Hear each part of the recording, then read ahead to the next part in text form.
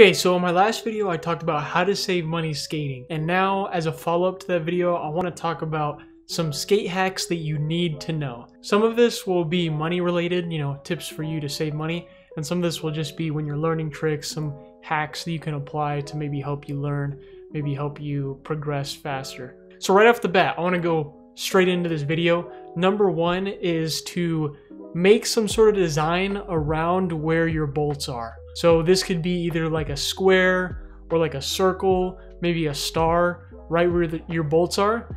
And if you want to go the extra mile, put a huge X in the middle of your board. Now you may be wondering why. Some of you may already can see where this is going, but this is hopefully the idea behind this is to prevent you from landing in the middle of your board, because as we know, typically when you land too heavy on the middle of your board snaps. And it's just also like a good habit to have to try to mentally train yourself to land on the bolts, because when you land bolts, it's usually the cleanest looking way to land. So yeah, I mean, we've seen this to an extreme with like Chris Chan years ago, or was it Chris Chan, or it might have been Braille, but they put knives. I'm gonna put it up on the screen here. They put like knives all around the board so that it would like force them to land on bolts, because if they didn't, obviously they would stab themselves. You obviously don't have to go to that extreme, but it's the same principle, just trying to hone in this idea that you should land bolts. Great hack to use. Number two, fanny packs. Now, I'm not saying you gotta rock them because they look cool. As time progresses, they are slowly becoming out of the trend, I guess. But these are perfect, and the reason why skaters use them a lot is because they're perfect little toolkits to have.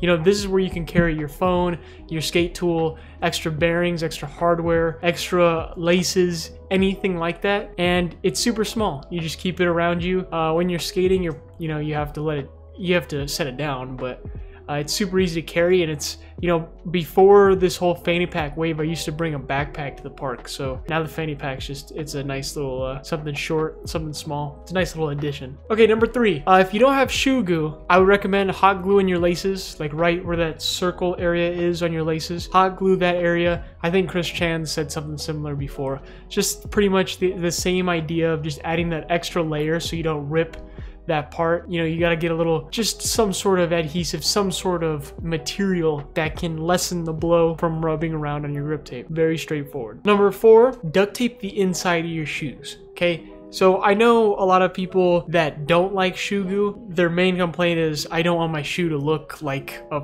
glob of goo. And so I always just say, just put duct tape on the inside, or even put shoe goo on the inside of your shoe. That way you can keep the same look of your shoe, you don't mess up your board feel, and you still have a little layer of protection. You could even tape your socks if you want, or whatever, to have that extra layer of protection. Number five, clean your bearings a lot with like a toothbrush, toothpick, whatever, and put some WD-40 in your bearings. It's something that you always want to have. You don't want to have drag when you're skating. Number five, this is kind of a saving money hack as well. I think I mentioned this in my last video, but typically when you're putting wax on a ledge, it tends to shed or like shave off, and you just have little pieces of wax, which is fine. But if you really want the ledge to grind and it to be as buttery as possible, just use a lighter. Burn the wax just a little bit, but don't go crazy, because if you go crazy, you're gonna, potentially harm a lot of people at the park.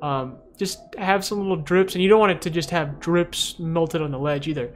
You want to be a little precise with it, but burn your wax a little bit, and that way you can just get it as greasy as possible. The other thing too, if you don't want to go through this route, maybe you don't want to, like I said, maybe you don't want all these little drips of wax all over the ledge. You could use even like some sort of oils. Like I literally saw this guy at the park the other day. He had a paintbrush, and I think it was like coconut oil, and he lathered it on the ledge. Obviously do your research before. I probably should do a little bit more research before giving this advice, but it's the same idea.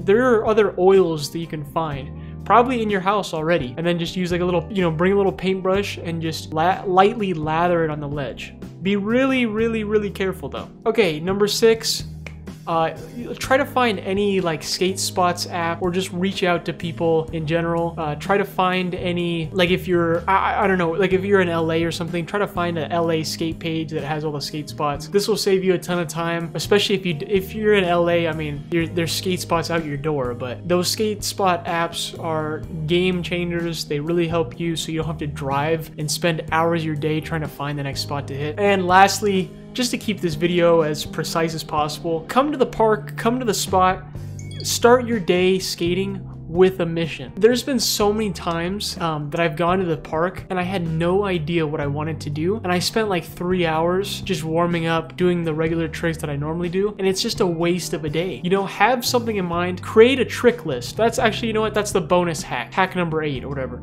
Create a trick list. You know, obviously skating's supposed to be fun. You don't always have to, you know, treat it like a chore. But if you want to progress as quick as possible, you got to have something in mind before you go and skate. Or else, like I said, you're just going to be spending hours of your day just doing the same tricks over and over and over, which is fine. You'll get consistent at those tricks. But if you want to progress, you got to learn more tricks. You know what I mean? So yeah, that's all I got. I was 7, 8 hacks, whatever you want to call them, tips, skate tips that you need to know. Hopefully you took something away from this, and hopefully, you know, tomorrow or whenever you go skate, you can apply at least 1 or 2 of these. Until the next video, peace.